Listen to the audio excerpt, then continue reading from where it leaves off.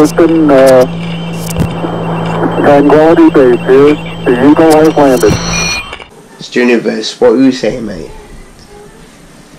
We were talking about you and the interest you have in UFOs or aliens and all that, and I asked you, would you be willing for an encounter with a UFO or an alien? And you went, yeah. And my question to you is... No, what I'm saying by willing, I mean, willing, I would fucking, pardon my French, I'm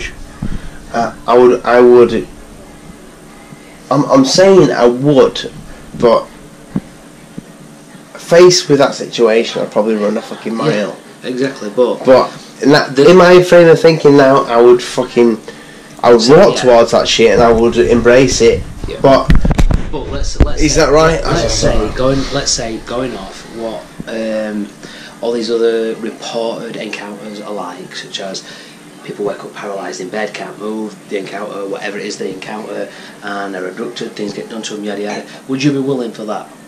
See, for me, I don't think I would be, even though I like the idea that there's something else out there. I still don't think I'd want to be fucking touched by or interfered with. I like the idea of being touched. I'm joking. Some sort of extraterrestrial being or whatever, I don't know. But for me, the question is, if these creatures have to paralyse their interest or victims or whatever. You can say victims because it probably is victims. Because it actually is. How if you think about it, how weak must these creatures be if they have to paralyse their... I'm only going off what you get reported by... The only thing that makes me wonder about that, if it... and don't get me wrong, I keep using the word alien, but what we know as alien may not be alien. Do you get me what I'm saying by that? Yeah. So we presume alien is extraterrestrial. Perceive or assume. That's what you mean. Yes. Inebriated. I'll come back to that in a later video. However, what I'm saying is, however they do what they're doing, we don't have no control over that. I don't like that. If you believe in the X-Files and shit like that, if you go to Mulder Scully TV show, I've very much fancied Scully. Yeah, she would fucking up. But if you go into all that shit, they say that it's people that are chuffing doing it, that are abducting people. Maybe it is. But you don't. Well, nobody knows anything. Maybe it's nothing. It sounds fucking daft, crazy, whatever. I don't fucking know. But just we get lied to on so many levels. It could be true. It could be so fucking true that some of this red wine was good. There's stories banded about all over the place. Project fucking Blue Book. Oh yeah, it's go on, special tech, possible UFO tech.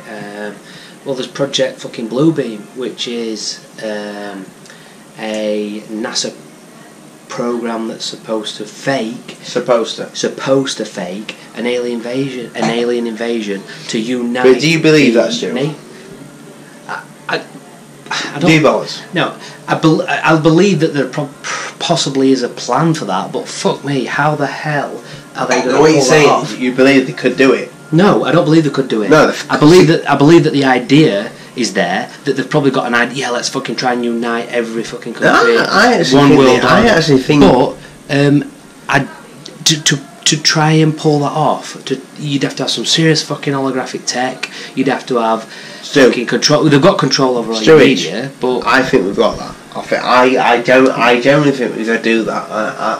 I think. I mean, I could be wrong. I don't know. The technology that we have today is 44 years at least, they say, behind the military. There you go then. So you have just debunked your own thinking thing. But to get to get everybody in the world to believe that there's a fucking alien invasion. Oh yeah, there's an alien invasion. No, they're above Pontefract. Everyone fucking runs outside. Listen, they're not I there. am not. Fuck me. So I'm not saying that they're gonna fucking say there's gonna be a fucking alien invasion.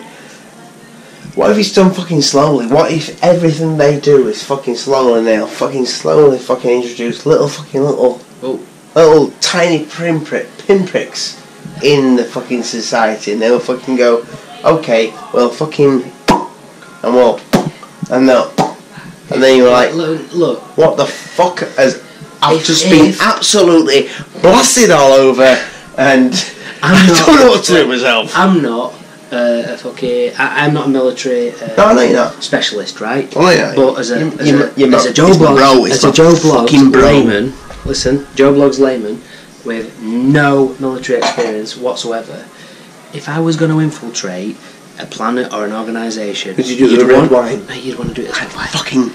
I would fucking invade that planet, and I would say, drink this fucking wine, drink from this cup, drink from this red cup. It'd have to be as quietly as possible, with as little death to my own species as possible.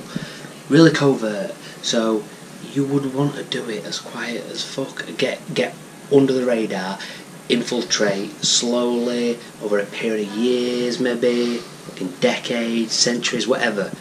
I don't know. If you how many years? Mate, hundreds of years. Fucking aliens have been. People have been talking about UFOs and aliens for fucking years. There's paintings in cave walls, man. Is it? Is it though? Well, it could be. It might not be. But you know, there's fucking books back in fucking ancient times showing pictures of crosses flying cigar-shaped objects in the sky. There's a fucking newspaper report about it all. That's what we see. That's what we see. They're saying like, oh yeah, we didn't know what it was. Well, it could look like airplanes. Wait, could 2 minutes. minutes. Right? I need to tell these guys. Right, so. Bear in mind we have had a drink. We're just talking shit. But No, we're not. What me and Stu see is what the general public see. So people just need to fucking wake up and stop. Don't ever think that I'm a fucking expert. It's only that. Am I an expert? No, Stu. X being an unknown quantity and spurt being a drip under pressure. But there you go. You have to have an opinion on stuff. Because if you haven't got an opinion, you can't check it out. But am I extremely handsome?